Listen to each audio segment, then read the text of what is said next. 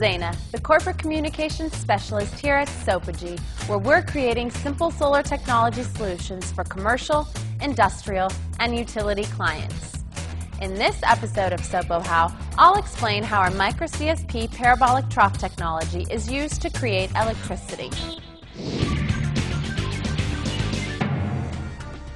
In solar electrical power, a field of SOPOGY micro CSP SOPONOVA troughs are connected to a thermally activated organic Rankine cycle engine, otherwise known as an ORC. This is not to be confused with a traditional Rankine cycle engine that operates on high-temperature saturated steam.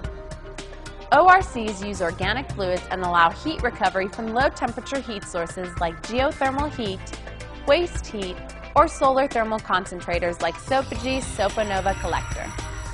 The environmentally friendly organic working fluid is turned into vapor by introduction of solar thermal heat in the evaporator.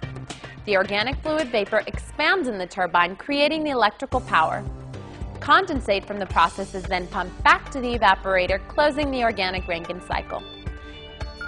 Companies like Ormat, United Technologies, and Barber-Nichols have been pioneering ORC technologies for decades. There is over 2,800 megawatts of U.S. electricity generated by geothermal, making this the third largest renewable energy resource in the United States. In fact, in our own backyard of Hawaii, Puna Geothermal Venture has been operating 30 megawatts of ORC technology since the early 80s. The SOPOGY Solar Electric Farm simply uses the basic ORC like in a geothermal application, but creates the heat using micro CSP thermal energy generated by the sun.